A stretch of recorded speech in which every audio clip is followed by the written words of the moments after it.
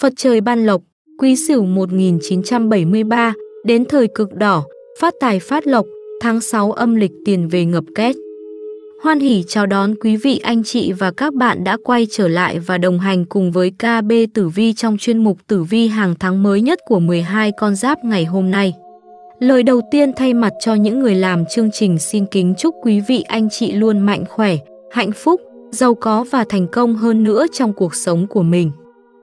Tháng 6 may mắn rạng ngời, Quý Sửu cố gắng đi lên từng ngày, khởi đầu cuộc sống mong manh, chuyện lành sẽ đến thành công vang trời. Cả năm giàu có phát tài, không lo nghèo đói lộc vàng ghé thăm, trường tồn phúc lộc muôn năm, lộc trời ban tỏa yên vui một đời.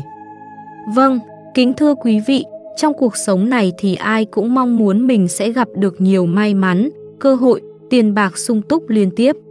Thế nhưng, trời sinh mỗi người mỗi số mệnh, có người may mắn ở thời điểm này, nhưng lại khó khăn, nghèo khổ ở thời điểm khác. Theo lá số tử vi, bước sang tháng 6 âm lịch năm 2024, Quý Sửu là tuổi vô cùng may mắn, làm đâu được đó. Cuộc sống liên tiếp được thần tài gõ cửa, tiền bạc ùn ùn đổ về nhà, đổi đời giàu to. Vậy vận may của Quý Sửu là gì? Tất cả sẽ được giải đáp trong video ngày hôm nay. Trước khi đi vào nội dung, chính quý vị anh chị nhớ hoan hỉ đăng ký kênh miễn phí để ủng hộ cho chương trình. Rồi sau đó nhấn vào biểu tượng quả chuông để liên tục được cập nhật những video mới và hay nhất từ chúng tôi. Đặc biệt hơn, nếu như quý vị anh chị nào có những băn khoăn, thắc mắc cần được giải đáp riêng về vận trình công danh, sự nghiệp của mình thì quý vị anh chị vui lòng comment đầy đủ họ, tên, ngày tháng năm sinh và câu hỏi cần được giải đáp. Chương trình sẽ tư vấn và giải đáp miễn phí cho quý vị trong thời gian sớm nhất. Còn bây giờ thì xin mời quý vị anh chị hãy cùng chú ý theo dõi nội dung chi tiết của video ngày hôm nay. 1. Tổng quan cuộc đời và vận trình người tuổi Quý Sửu sinh năm 1973 trong năm 2024 Giáp Thìn. Quý vị thân mến, cuộc sống của người Quý Sửu từ thuở nhỏ đã gặp nhiều khó khăn, gian khổ, vì vậy họ sớm ý thức được ước mơ, hoài bão của mình. Trưởng thành và đi lên từ hai bàn tay trắng, họ đạt được nhiều thành công và xây dựng cho mình một sự nghiệp vững chắc, ổn định. Có một đặc điểm khác nhìn có vẻ là ưu điểm nhưng thực chất lại là nhược điểm khiến cho người tuổi Quý Sửu nhiều phen mệt mỏi trong suốt cuộc đời họ, đó là ngại nói lời từ chối. Quý Sửu có thể rất tốt bụng, rất hay giúp đỡ người khác nhưng đôi khi anh chị cần phải biết nói không, cần phải ích kỷ mới khiến đời yên ấm hơn nhiều. Giúp đỡ người khác là tốt, nhưng không phải cái gì được nhờ cũng lao đầu vào giúp một cách mù quáng. Với những việc vượt quá khả năng, tốt nhất nên từ chối. Bạn bè đúng nghĩa sẽ hiểu và thông cảm cho nhau. Nếu họ coi trọng bạn, họ nhất định sẽ không làm khó bạn hay khiến bạn xấu hổ. Ngược lại, những người giả tạo sẽ buông lời oán trách, sỉ nhục bạn. Những người như thế, bạn nên dứt khoát từ bỏ, không cần khiến mình lún sâu vào rắc rối. Đối với những thứ không phù hợp, hãy lên tiếng đòi quyền lợi cho mình. Chẳng hạn, khi bạn gọi cà phê nóng, mà người phục vụ mang lên cà phê đá. Nếu bạn không thể dùng được đá, hãy lên tiếng. Ai đó có thể nói bạn ích kỷ khi bạn lên tiếng đòi quyền lợi. Thế nhưng, việc yêu cầu những gì mà bạn đáng được hưởng bạn có quyền có mà không cảm thấy ngại ngùng, e dè hoàn toàn là chính đáng. Dù người khác nghĩ gì thì sự ích kỷ lành mạnh là hoàn toàn cần thiết để giữ được quyền lợi của chính bạn mà thôi Quý Sửu nhé.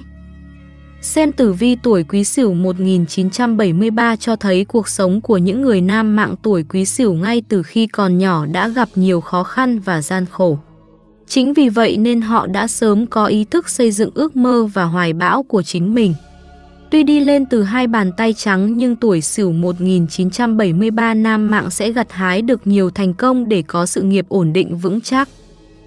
Theo tử vi chọn đời tuổi Quý Sửu 1973 nữ mạng là người xinh đẹp, hiền lành, cần cù, chịu khó làm việc, tuy nhiên sẽ gặp phải nhiều khó khăn và cản trở trong cuộc sống. Về mặt tiền bạc thường không may mắn, cuộc sống cũng nhiều thăng trầm nên phải tự mình cố gắng vươn lên. Đến tuổi trung niên vẫn chưa thể hết vất vả, chỉ đến khi về già mới bắt đầu được an nhàn, hưởng phúc cháu con. Nữ mạng tuổi Quý Sửu 1973 thường thọ khoảng 70 đến 81 tuổi, nếu biết tích phúc đức, hướng thiện thì cũng sẽ gia tăng được tuổi thọ. Quý anh chị Quý Sửu thân mến, tôi biết đến bây giờ vẫn còn nhiều anh chị vẫn phải bạt mạng đi làm. Mà cũng đúng thôi, ở tuổi này có mấy người đã được nghỉ ngơi, vẫn phải nặng gánh kinh tế, con cái gia đình. Nhưng tôi chỉ muốn tâm sự với anh chị Quý Sửu đôi lời thế này, bước vào tuổi trung niên, quan trọng nhất chính là sự cân bằng và sức khỏe. Anh chị Quý Sửu năm nay đã 52 tuổi, ở độ tuổi mà có lẽ hầu hết mọi người đều sẽ có một điểm chung, đó là cảm giác lo âu và buồn chán. Bước vào tuổi trung niên, chúng ta đều đã biết rằng mình là ai, có những việc nào làm được, việc nào không làm được. Tuổi này của anh chị, sức lực và cơ thể đều đang xuống dốc, nhưng gánh nặng và phiền não lại cứ ngày càng nặng hơn. Nếu không biết cách giải tỏa áp lực một cách hợp lý, thế giới tinh thần sẽ rất dễ sụp đổ chỉ trong tích tắc. Chúng ta có thể dễ dàng nhìn thấy được lợi ích của việc liều mạng làm việc, nhưng lại tạm thời không thể thấy được cái giá phải trả vì điều này. Nhưng cũng chính vì vậy mà không thể không cảnh tỉnh mọi người, bất cứ thứ gì trên thế gian này cũng không đáng để ta lấy sức khỏe ra để đánh đổi. Nếu nói, thứ quyết định nửa cuộc đời trước là cơ hội, là năng lực hay trí tuệ, vậy thì thứ quyết định nửa đời sau lại chính là sức khỏe. Đáng tiếc là có những người, thậm chí không thể bước vào được cái gọi là nửa đời sau của mình. Vậy nên anh chị Quý Sửu à, dù công việc có bận rộn đến đâu, dù có bao nhiêu thứ vật chất phải lo lắng thì anh chị cũng đừng quên giữ gìn sức khỏe. Đừng để đến lúc mất đi rồi mới hối tiếc, sức khỏe là thứ vô giá, mất đi là không còn cơ hội lấy lại nữa đâu. Về tổng thể, trong năm 2024, người tuổi Quý Sửu sinh năm 1973 chịu tác động của cục diện tương phá nên vận trình cả năm khó được như mong muốn, đặc biệt là ở phương diện tình cảm.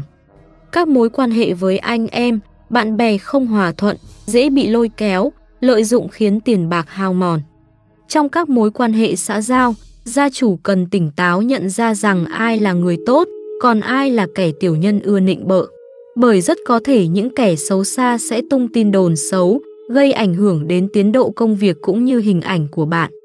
Ngoài ra, năm 2024 này, bản mệnh còn cần chú ý giữ gìn sức khỏe, tránh tai nạn đáng tiếc. 2. Tổng quan tử vi tuổi Quý Sửu 1973 tháng 6 âm lịch. Đây tháng mà Quý Sửu đụng độ cục diện tương xung nên công việc lúc thăng lúc trầm. Dù bản mệnh đã rất cố gắng, vất vả ngược xuôi nhưng thành quả thu về không đáng kể. Cũng vì chuyện này mà bạn sinh tâm lý chán chường, lúc này nếu không được giúp đỡ để vực dậy tinh thần sẽ rất dễ bỏ cuộc nửa chừng. Tiểu nhân vận trong tháng cũng khá vượng, đối phương không ngừng bày trò khó dễ, khiến bạn tốn càng nhiều công sức để đối phó. Việc mình chưa xong đã lại lo chống đỡ những kẻ lòng dạ xấu xa chỉ nhăm nhe cướp công đoạt sức, ăn chặn thành quả của bạn. Bản thân Quý Sửu đã cố gắng nhẫn nhịn nhiều lần nhưng dường như bạn càng nhường lối thì kẻ tiểu nhân kia càng được đà lấn tới. Có lẽ bản mệnh cần tìm cách đối phó hiệu quả hơn thôi. Nhưng tháng này cũng không phải chỉ toàn xui xẻo, thực tế Quý Sửu vẫn được cát tinh tương trợ nên vận trình cũng phần nào được giải tỏa. Tình hình sức khỏe của Quý Sửu không có gì đáng lo ngại. Tuy nhiên vận khí đang có sự suy yếu dần, vì thế bản mệnh cũng không nên chủ quan, coi thường việc chăm sóc sức khỏe của bản thân và những người thân trong gia đình. Mặc dù lâm cục diện tương xung nhưng được nhiều cát tinh tương trợ nên vận trình của Quý Sửu tháng này cũng không đến nỗi nào. Công việc làm ăn nhờ có quý nhân nên vẫn thuận lợi, tài lộc dù không đến mức vượng phát nhưng vẫn đủ ăn đủ tiêu. Tháng đào hoa nở rộ với cả nam mạng và nữ mạng.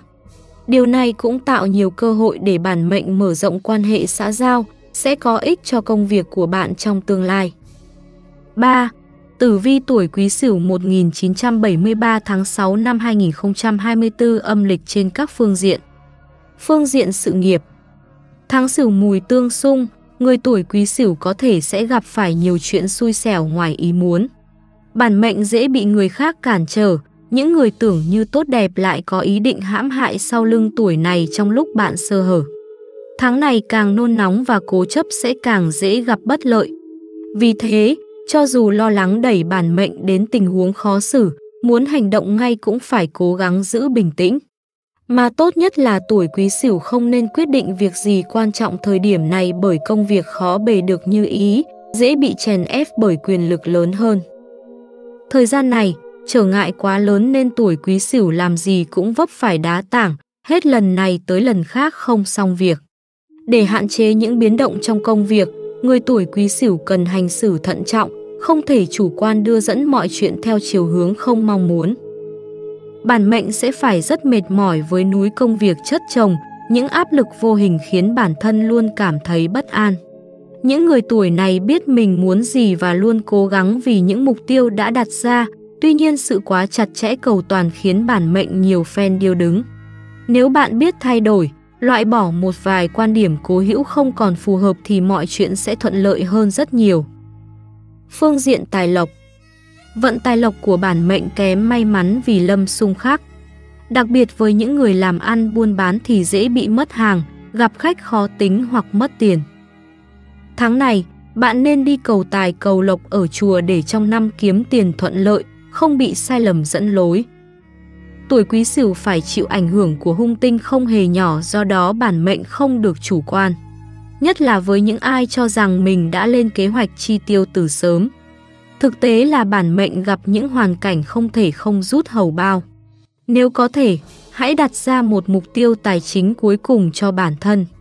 Điều đó sẽ giúp việc quản lý chi tiêu của mình chặt chẽ hơn, giúp các kế hoạch không bị phá vỡ vì một lý do bất ngờ nào đó. Tử vi nhận thấy điểm báo không hay về tình hình tài chính của bản mệnh vì rất dễ để xảy ra trộm cướp. Do đó, ở nhà hay khi đi đâu bản mệnh cũng nên hạn chế việc mang theo nhiều tiền mặt để hạn chế rủi ro có thể xảy ra. Ngoài ra, bản mệnh nên nhớ rằng người bình thường dễ nảy sinh lòng tham khi để cho họ thấy được tiền bạc, do đó nên tránh việc để lộ ra rằng bạn đang có nhiều tiền. Phương diện tình duyên. Ngũ hành tương sinh cho thấy vận trình tình cảm của người tuổi Quý Sửu có nhiều điểm sáng, dường như cuộc sống của bạn được bù đắp rất nhiều khi luôn có người ở bên hỗ trợ và động viên bạn nhiệt tình. Cuộc sống đã dạy cho bạn biết rằng càng biết ơn những gì mình có bạn càng có nhiều hơn. Do đó, cần phải đảm bảo rằng bạn có được sự thận trọng trong suốt hành trình mình đi. Nhất là trong đời sống tình cảm, mọi thứ sẽ trở nên tích cực. Một mối quan hệ bền vững và bạn có thể kiểm soát được là điều bạn mong muốn. Khi một người lựa chọn ở bên bạn, điều đó có nghĩa là họ tin tưởng vào khả năng hoạch định tương lai của bạn và cảm thấy yên tâm về cuộc sống sau này của cả hai. Trong khi đó, người độc thân có thể nhận được lời cầu hôn hoặc tận hưởng một tuần yên ả nếu họ học được cách kiên nhẫn và rèn luyện được sự khiêm tốn trong ứng xử. Phương diện sức khỏe. Phương diện sức khỏe của tuổi Quý Sửu trong tháng này không được tốt cho lắm. Con giáp này xung khắc với Thái Tuế lại gặp hung tinh không ngừng đeo bám. Bản mệnh phải chịu nhiều áp lực trong cuộc sống, bệnh tật tiềm tàng, dễ vì bốc đồng mà bị thương. Thời gian này dễ mắc bệnh về tim mạch, phong hàn, cảm cúm, có lúc bị tà khí xâm nhập khiến người héo mòn, khó bề chữa trị. Tuổi Quý Sửu cũng cần phải kiểm tra sức khỏe định kỳ, năng luyện tập thể dục thể thao, ngày nghỉ dành thời gian gia đình, đến những nơi nhiều cây xanh và không khí trong lành.